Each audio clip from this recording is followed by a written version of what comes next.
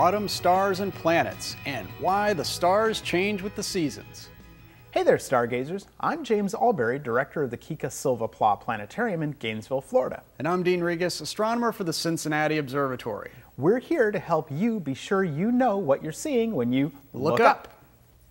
Just as we have seasons here on Earth, so too do the heavens have their seasons. You see, because our Earth rotates on its axis once every 24 hours from west to east, the stars appear to slowly drift across the sky in the opposite direction from east to west. And if our Earth didn't orbit the sun but sat perfectly stationary as it spun in the heavens, we would see the same star patterns in the same spot at the same time every single night. But because our Earth is not stationary and makes one journey around the sun once every 365¼ days, our Earth changes its position with respect to the stars a little bit each night, so we do see a change in the stars each night.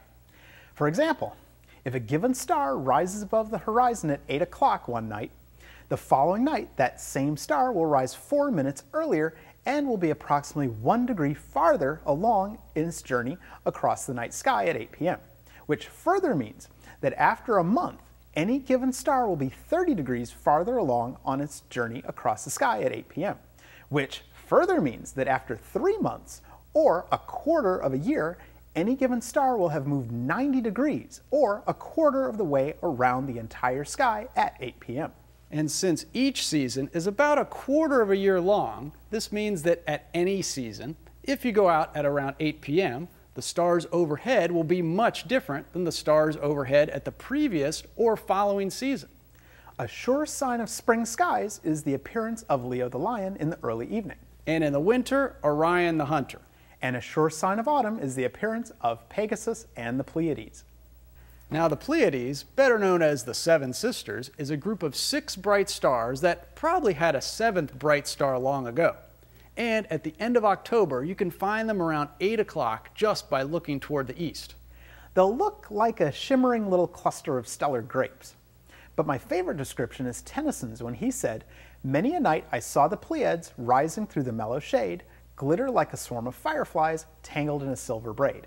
That's about as perfect a description as you can get. And every autumn, I used to imagine that the Pleiades, as they slowly rose higher and higher above the chilly horizon, were the smoke of some distant Indian campfire, warming the cool autumn night. And I used to imagine that I could count 7 stars here rather than 6. Some people say you actually can see 7 stars here if you're far from city lights, on a clear moonless night, or have really good eyesight like astronomy writer Stephen O'Meara. How many can you count? Use your naked eye first, and then try it with a pair of binoculars. On Monday the 21st, the moon will rise about 2 hours after sunset and wash out the sky around the Pleiades and make them harder to see. But each night after that, the moon will rise about an hour later, so give it a try then.